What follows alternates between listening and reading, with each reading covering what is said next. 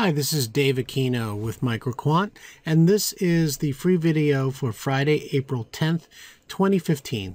I am watching the NASDAQ QQQs for a potential swing trade here within the next week to week and a half. Now, usually it seems that we are almost always moving higher in the NASDAQ, but what we actually have over the past couple of months is a right now descending trend line across the tops of these bars. Now, the natural resistance point currently on this descending trend line is right around 108.85. Now, we are still falling, and by the time we get up there over the next couple of days, we could actually be in the 108.5 level. Now, what I will do, you can see we are significantly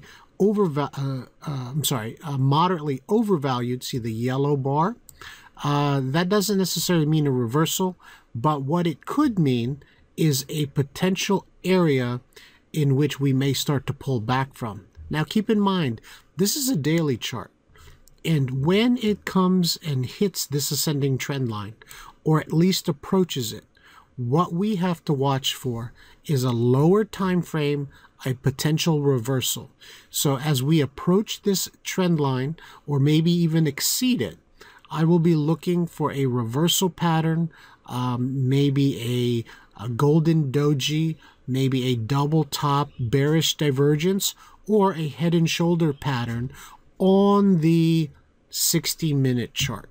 Okay, it will show up on the 60-minute chart before we do here. Now, there is a slight possibility that any time that we are moderately overvalued, there is a chance that we may get a reversal at that point. We do not have to hit this descending trend line, but that is the signal that I will be watching. It may be a market occurring event. It may just be general weakness, but that is what I'm going to be watching, a potential pullback in the QQQs.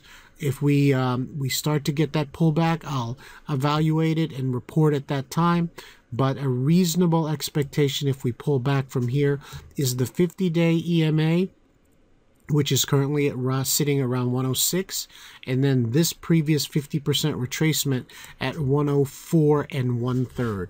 So again, watch for that continuation move higher, but look for a potential turn, especially if momentum stays weak on the daily. Okay, so take that and keep an eye on the hourly chart.